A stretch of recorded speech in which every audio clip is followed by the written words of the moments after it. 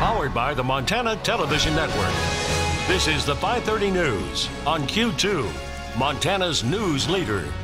Good evening and thanks for joining us tonight. I'm Jay Cohn. And I'm Jeanelle Slade. No changes in the Montana legislative makeup this session, at least not after today's recount here in Billings. Republican Representative Frank Fleming will keep his seat in House District 51 here in Yellowstone County.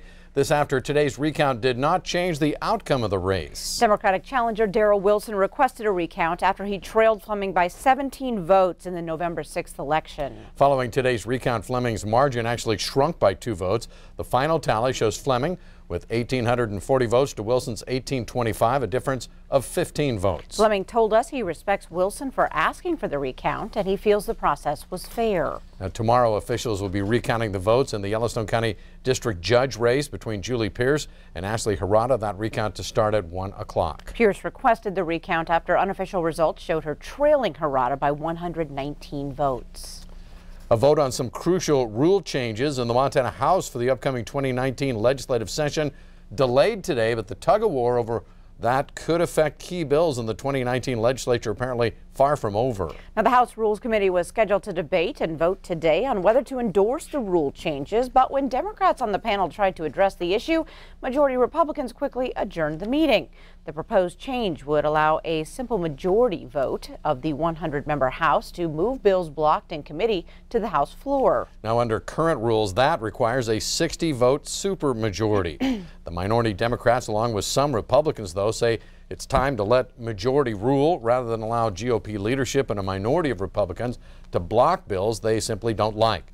But the chair of the Rules Committee, Republican Derek Skees of Kalispell, says it's just not that simple. Why does members of the majority caucus want to pass rules that weaken the majority caucus? If everything is back down to 51, then only a few can really sway the votes of the remainder. I want to make sure that in that process that the electorate of Montana is served first, and then second, that the legislative body isn't damaged by a process that we didn't thoroughly vet out.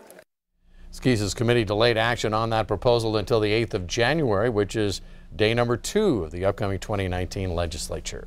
Former Vice President Joe Biden was in Missoula last night speaking at an event at the University of Montana. Now, during his visit, he gave the strongest indication yet that he may run for president in 2020. Biden said, quote, "I'll be as straight with you as I can. I think I'm the most qualified person in the country to be president."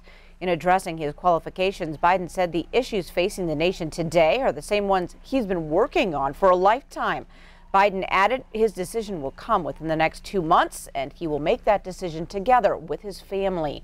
He made the comments during a book tour stop here in Montana. Steve Bannon's speaking engagement at the University of Montana in Missoula, set for next week, has been canceled. Bannon was to be the keynote speaker at the Athenian Parisia Free Speech Forum, set for December 11th. But the organization's website today says that due to the unavailability of Mr. Bannon, the Missoula event postponed until further notice. UVM spokesperson Paula Short says the reservation to use UM facilities was canceled after the school received an email from organizers overnight. Bannon was President Donald Trump's former chief strategist and is a founding member of Breitbart News, a far-right news opinion and commentary website. How much did President Trump's multiple campaign visits to Montana cost U.S. taxpayers? There's a new report that says at least $3 million. The new website Quartz compiled the cost of flying the president on Air Force One to political rallies across the country this election year. It claims that cost alone totaled $17 million, with almost $3 million attributed to the president's 4 trips to Montana.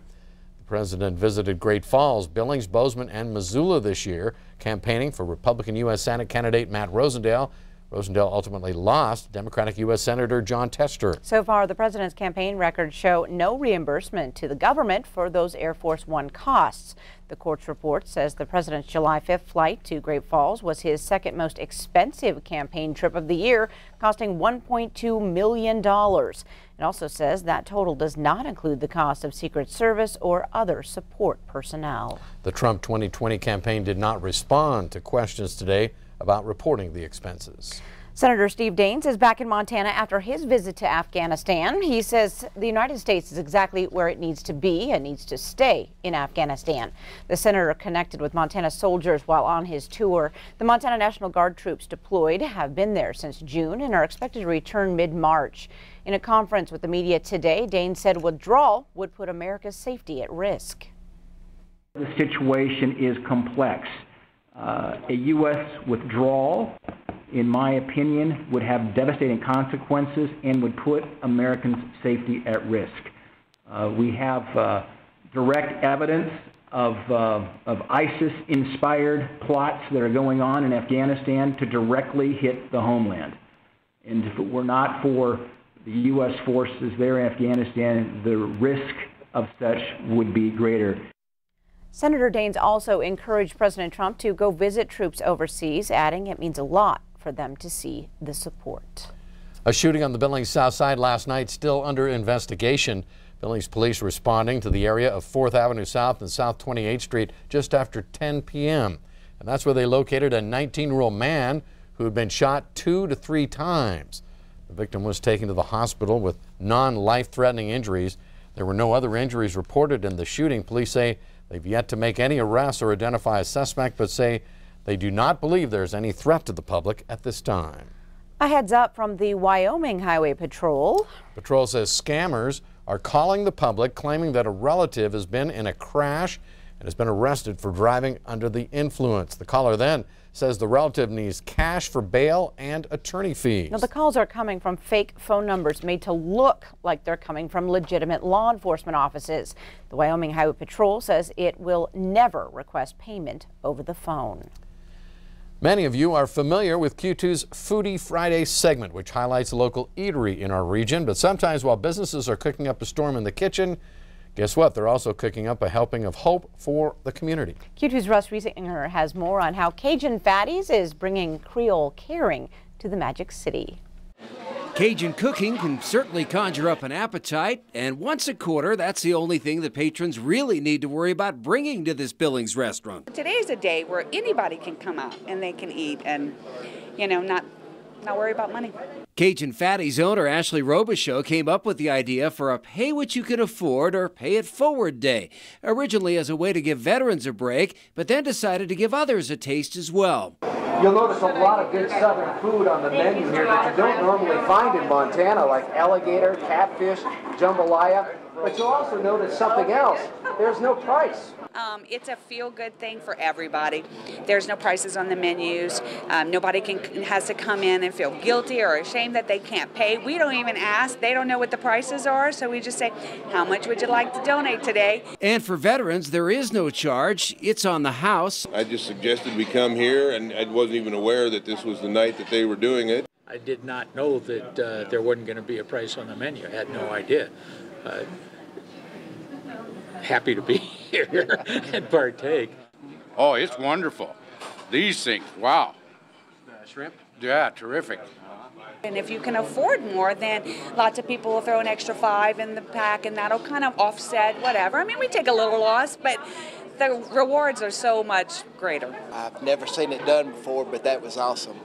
It's great for the veterans. It's great for the people, the ones that can't afford very much. In Billings, Russ Riesinger, MTN News. Thanks, Russ. It looks good. Doesn't it? By the way, if you want to take part in the next event, Ashley tells us that'll be happening in March of next year. Still to come on tonight's 5:30 News, where's the beef? Well, for many, it should be in the trash after another salmonella outbreak. And in sports, Scott has the unusual balancing of golf and wrestling for Q2's Athlete of the Week. And coming up in weather, the wind's going to pick it up a little bit tonight. Plus, we have a chance for some snow flurries moving in the state overnight. We'll tell you all about that coming up in a few more minutes.